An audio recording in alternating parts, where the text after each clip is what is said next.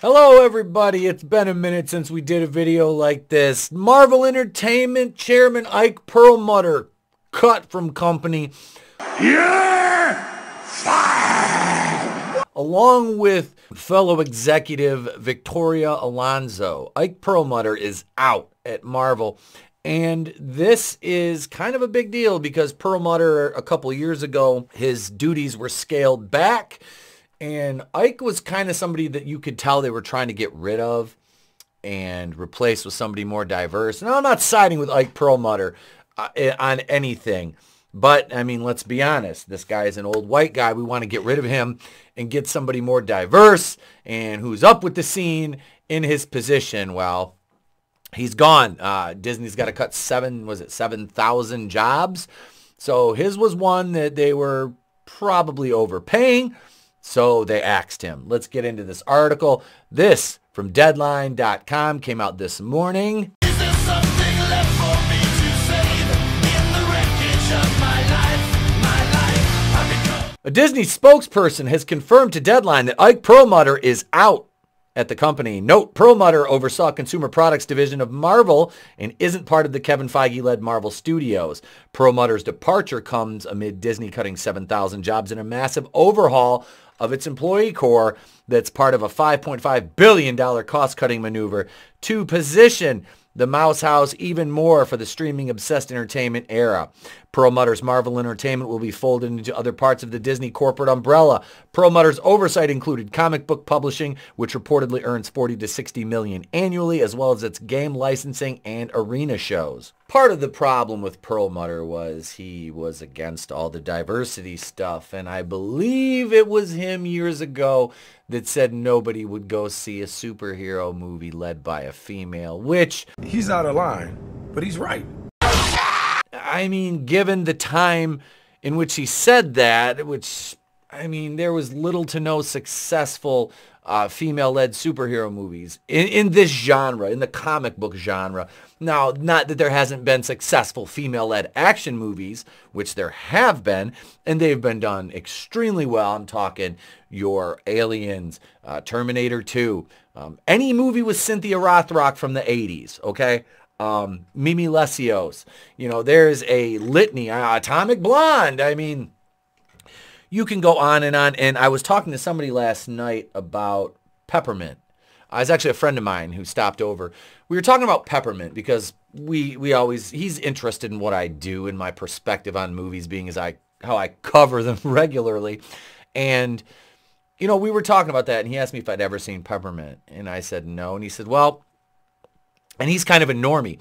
And it was funny hearing him say it's a good action movie that doesn't come across as like she's some kind of like unstoppable girl. And it's like, okay. You know, he's like, she trained for it. It's like a female revenge kind of movie, which we know the male, you know, revenge fantasy movie, that happens all the time. So good on Jennifer Garner. Jennifer Garner has the chops to play action. She certainly has the physique for it. You know, Elektra was not a great movie, but we can, you know, move forward and say, you know, Peppermint was. I want to see it. I know it came out a while ago. I have not seen this movie. It's one that I want to see. And to bring this back to Marvel. Well, we're waiting. Marvel really dropped the ball not giving Black Widow a movie. And I know, guys, it sounds like we beat this drum. The whole Brie Larson thing, I mean, it was just such a... Is that like a personal attack or something? Or? It was such a disservice to the character of Black Widow. We've been around since like 1962, 61. 1864. We're talking, what, 60 plus years? The numbers don't lie. And they're like, oh, well, let's give this female character a movie first. Did Captain Marvel make a $1 billion? I do not need a 40-year-old white dude to tell me what didn't work for him. Man, shut your anorexic, malnutrition, tapeworm having, overdose Dick Gregory Bahamian diet drinking ass up. Open to interpretation on how much money that movie actually made after the subterfuge and sleight of hand by Disney and their corporate cronies. That notwithstanding, Perlmutter's out. His views on females were a bit archaic. You know, the diversity thing, now the problem with the diversity is that companies like Marvel and Disney, Marvel, the MCU, they don't use diversity the way it's supposed to be used a lot of the time. I can't say all the time because there has been things in the past that they did right. Pre-Endgame, okay? One major asterisk was Cat Pan mediocre.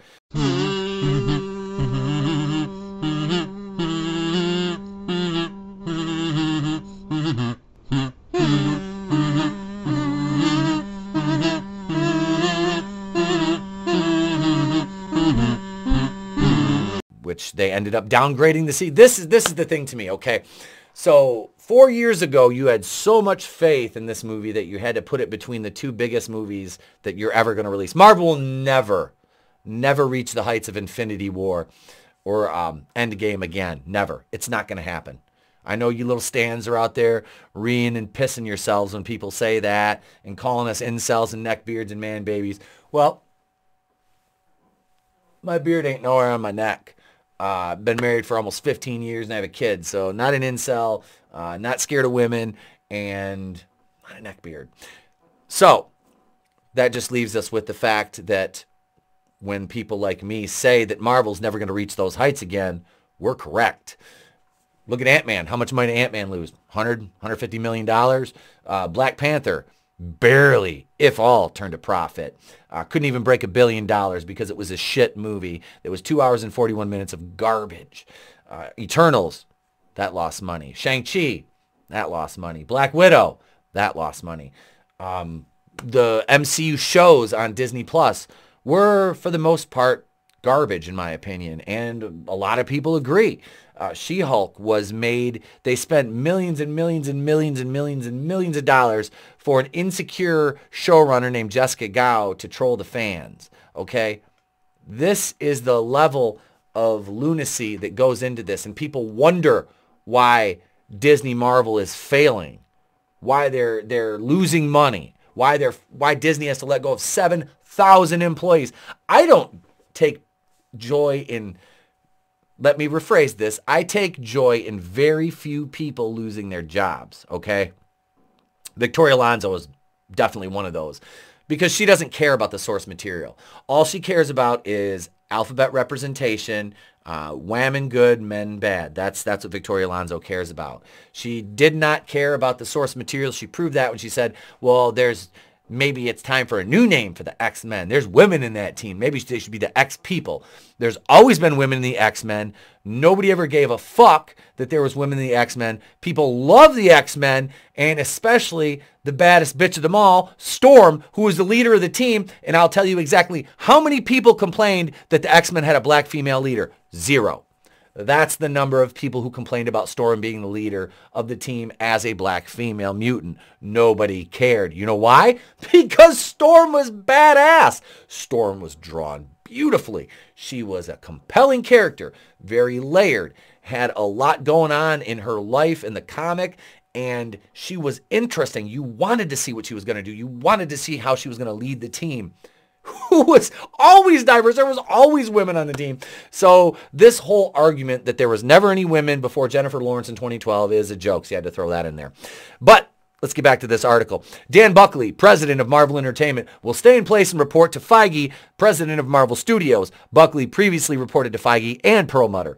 Perlmutter sold Marvel to Disney in 2009 for $4 billion, having previously steered the company during the 90s, capitalizing on the comic book label superhero merchandising business.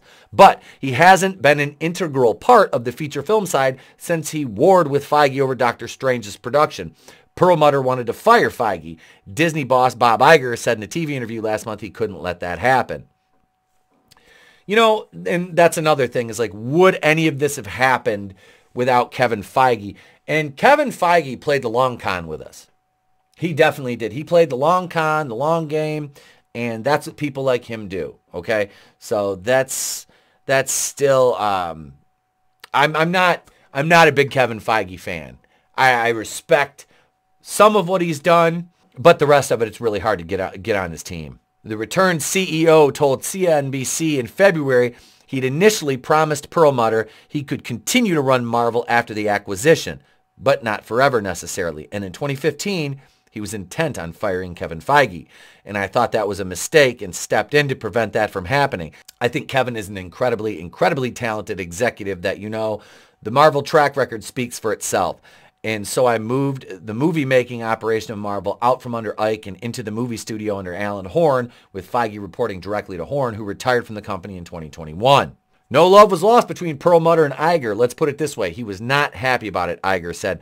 Perlmutter, known for being thrifty and unafraid to speak the truth to power, hasn't steered Marvel TV shows since 2019 and has recently emerged as a key ally of Nelson Peltz, lobbying Disney directors and senior executives to meet with the activist investor who is seeking a board seat. When Disney declined, Peltz set the table for a major proxy battle and launched an all-out PR campaign challenging the company's performance and strategy. Peltz backed down abruptly in February when Iger unveiled a restructuring plan in conjunction with Disney's latest earnings. The annual meeting of shareholders is set for next week. That should be interesting, folks. The New York Times first broke the news about Perlmutter. Other executives laid off include Rob Steffens, co-president of Marvel Entertainment, John Turitzin, chief counsel for the label. Mr. Samir not going to work here anymore anyway. Say what you will about Ike. I don't know. You know, like I said, he hasn't steered Disney TV since 2019. So is this going to be a big deal? I really don't think so, honestly. They're cutting corners and cutting costs and axing executives and work, regular rank and file employees are going to feel this too, as it is going to trickle down to them. And that's sad because, like I said, I don't wish for rank and file employees to not be able to provide for their families, because that's simply inhumane. But some of these rank and file employees are the same ones that are championing extremist views and trying to push them on your children through the entertainment that they release. So therein lies the problem. Like I said, not really siding with Ike Perlmutter in this, not really siding with Disney at all. It's just a microcosm of when bad meets evil. There you go, gang. There's our first video back. Post Horror Hound, the episode 2 review of Gotham Knights notwithstanding, which episode 3 will be out by Friday. I'm not going to wait a week to get that out again. I haven't watched the episode yet. I will be watching that later on. We've got a lot more videos planned for you folks. Stay tuned and do all the YouTube things. Thank you very much for watching. I'm Etep from the Place to Be Reviews. I've been here with all these. If I don't see you, have a great day, a pleasant tomorrow, and we'll catch you on the next one. If you see Ike Perlmutter out by the street shaking a coffee can with change, throw in a couple pennies. Change? You got change? Oh, sure. 85, 95, $1. Thanks, mister.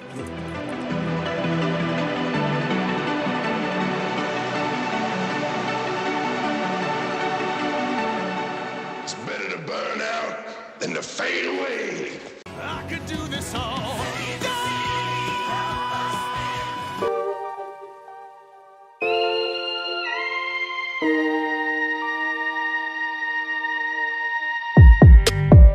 This doesn't bode well. You're lying. I never hit you. You are tearing me apart, Lisa.